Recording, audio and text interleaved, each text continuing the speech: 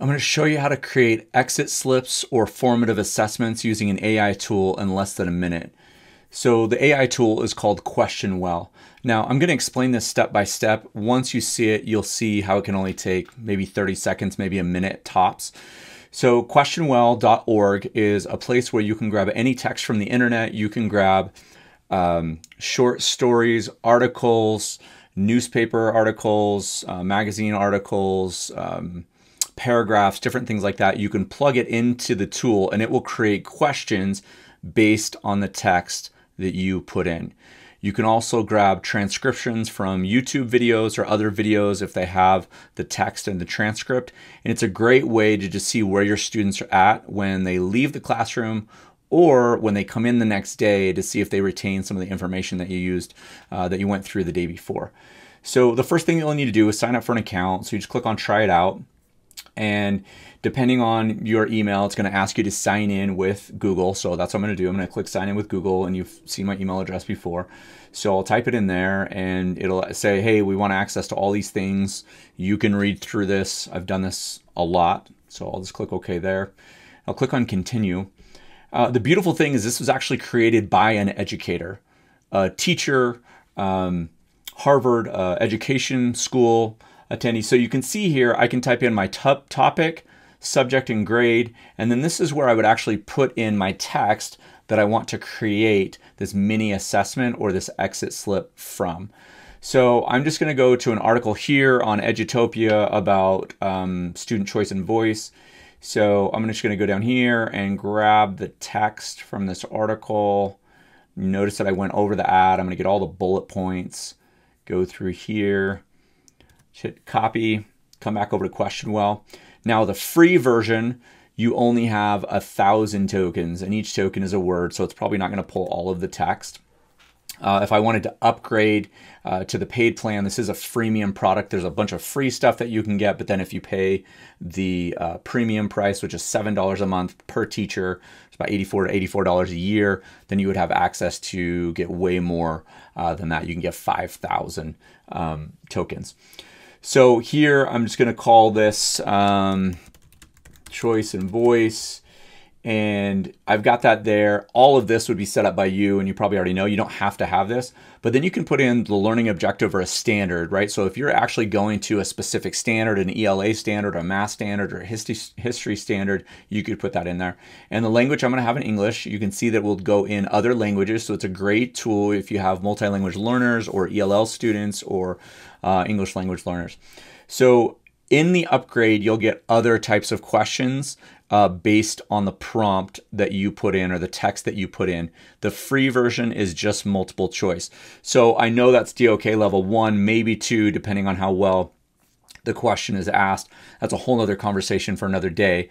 But when you click on generate set, what it's going to do is the AI is running in the background. It's going to pull that text and it's going to create about 20 questions based on the text that you imported or copied and pasted into QuestionWell. So as this is going through, you'll see that it's going to spit out a bunch of different pieces of information. So on the left side, we have the learning objectives. You can filter by question type. You can have essential questions. You can export these, which I'm super excited to show you. We'll go through that in just a second. But over on the right, you have all of your questions.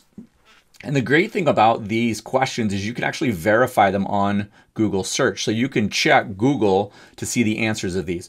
So the first question, right, and I'm not going to go through every single question, but I just want to show you on the first question.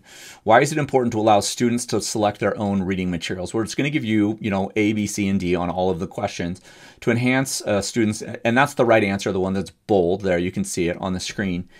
And the search, when I click on check with Google search, it's going to open a new window and it's going to pull this information straight from here, right? And you'll see that that question is answered in 3 different sources, right? Western Michigan University, Scholastic, and so it's going to pull the sources of information here. Now, it didn't pull up the Edutopia article, but the great part is you're going to be able to get answers here to back up your question. So if I go back to QuestionWell, you can see that I've got a bunch of different questions here. I can select all of them and export them, or I could break it up into chunks. It's going to give us probably 20 questions, if I remember, 19 questions. And so I could break this up under different groups, different types of questions if I wanted, depending on how much input I want to put in on the front end, what that looks like. But I'm just going to select all of them. And if there was one that I found that was maybe not correct, or I didn't really want to put that in my mini assessment, I would click the flag. Now, if I'm doing this as an exit ticket, I would not do more than 4 or 5. This is something I want to do at the last minute of class, or as a bell ringer when they come in, or something to get their juices flowing when they come into class. So this is not something that I would do for a full-on assessment, right? Like a summative assessment. This is just quick, formative. How are they doing? How are they understanding? I don't need to explain that to you, but some people don't know, so I want to put that out there. So then we come over to export, and this is the beautiful thing. You saw this on the home page, right? Is when I click on export, I can export it to Quizzes as an Excel file, Kahoot as an Excel file. I can go straight into Canvas as a QTI file. I can go to Gimkit as a CSV, Blookit as a CSV. You can see all the things here. It goes into Moodle, Google Forms, Quizlet, Microsoft Forms. So the beautiful thing is you can actually take this information and put it into something that's a little bit more meaningful, right? Maybe it's a review for an assessment. Maybe you read a short story, or you're done with a chapter in a short story, and it's something that you want to review altogether. That's an option. The other really cool thing about this is it saves your sets. So when I click on export, I'm going to save sets, and it automatically saves this. So you can see on this account, I only have one of those kind of mini assessments created. But in your account, you could create 30 or 40 of these and go grab individual questions, right? Again, the DOK level is not 3, 4 level. It's 1, 2, depending on the question. So you would want to add some other examples. But if you get the paid version, you can get some short answer stuff in here, and it will analyze the text for you. So you can click on pricing. It'll show you the pricing here, what you get between the free plan and the paid plan. Again, I am not getting paid by anybody at QuestionWell. It was just a tool that I found, and I absolutely loved it, sharing it with my teachers. As a principal, I just think it's an awesome tool to create things really, really quickly. You can also read the About page. Basically, it just takes you to the home page. Her email is just her Gmail, right? So I think that she's a graduate student. You can look her up on LinkedIn. She's a graduate student at Harvard in the education department, former teacher, and maybe she's a current teacher too, I don't know. But this tool and others like it are going to save teachers so much time, so much frustration, so much energy, because they can just create these quick little mini assessments.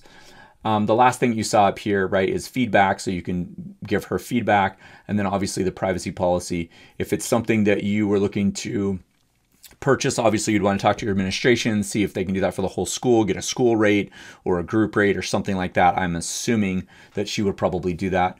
Again, I'm not speaking for her, but this actually goes through all of the processes of what she went into when creating this. So I love the idea and the thought process of the input, the learning objectives and essential questions, the question selection.